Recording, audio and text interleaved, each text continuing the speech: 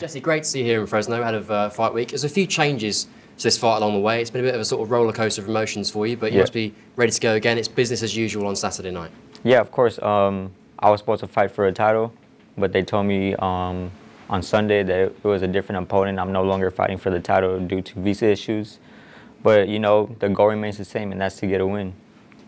Talk to us about that replacement, Jose Alejandro Burgos. He's not a walk in the park by any stretch. What can you tell us about him? Have you had a chance to kind of study him in this time? Well, he actually fought my brother. He took my brother a few rounds.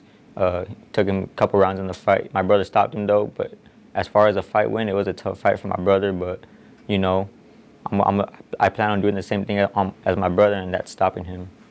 And I guess, obviously, with a view to fighting for that world title, it's now been kind of delayed a little bit. But I guess the plan is now to go out there and make another statement. It's something you've already continued to do over the summer at the top rank bubble. You've been knocking guys out for fun. Yeah, of course. Like I said, the goal remains the same. That's to win, and I'm gonna win in a devastating knockout fashion. And you know, I'm out there to prove a point that I deserve the world title and that I deserve to be world champion. And just how much have you been enjoying being on that run at the moment? I know I mentioned the top rank bubble. You know, you went on a huge streak of knockouts as well. You're on fire at the moment. Yeah, I mean, right now I have a lot of momentum going.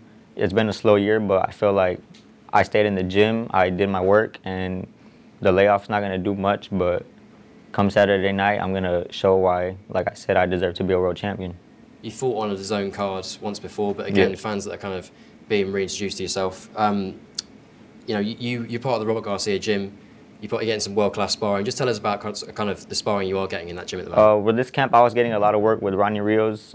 I know he's fighting for the world title coming up. A lot of young prospects at Robert's gym. It's always tough sparring, you know. It's never an easy sparring. And that's why every fighter that comes out of Robert Garcia's gym, it's 110% ready.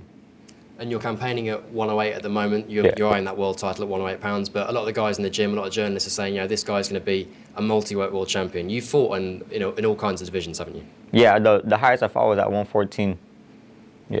And this is and 108 is the most comfortable weight for you. Is the goal to kind of win all the titles at 108, or do you see yourself kind of moving up and down and challenging for different titles? Well, I'm gonna get the world title at 108 and then work my way up 112, 115, 118, and go from there.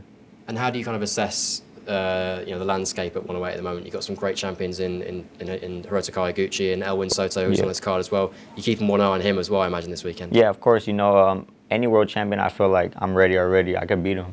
And I'm confident in my skills, mentally, physically. I'm ready for any 108 champ. And obviously, you're stablemates with Mikey Garcia, headlining this weekend. How much of a mentor has he been, you know, during your time in the gym, and how much do you look up to him as a fighter? It's been cool training with Mikey. You know, doing strength and conditioning. He was telling me, like, you know, just work hard. Your time's gonna come. And even like during fight week, to run with somebody, like when you're losing weight, it's different than when you're doing it by yourself. You have somebody with you that keeps you motivated, and you know, just being around Mikey this whole fight week it's been a blessing. And tell us a little bit about your background as well. And obviously, your brother is a world champion as well. And I know we spoke to you in the gym last week. You were saying that, you know, your family's gone through a lot to get you guys to where you are today. Just tell us about kind of, you know, the hardships that your family went through to kind of put you in the position. Man, my parents went through a lot, you know, with their money.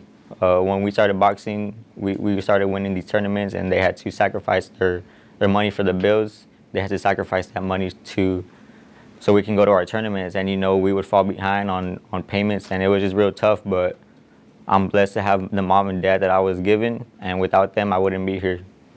And how much does that motivate you? You know, and that's everything. That's all my motivation. My mom and my dad, my family. I do it for them. Going out this weekend, making a statement on Saturday night, how much would it mean to you to win that world title and become a world champion yourself, and not, you know, also for your family as well, and have essentially two consecutive world champions in the family? Winning a world title, being a world champion at the same time as my brother would be everything, you know, for my family, me and my brother, the city of San Antonio. Something like that would be huge. So I'm really motivated to get that world title shot, and I know it's going to come. And just finally, what can we expect to see from you on Saturday night? Knockout. Expect a knockout. All the best, Jesse. Thank you.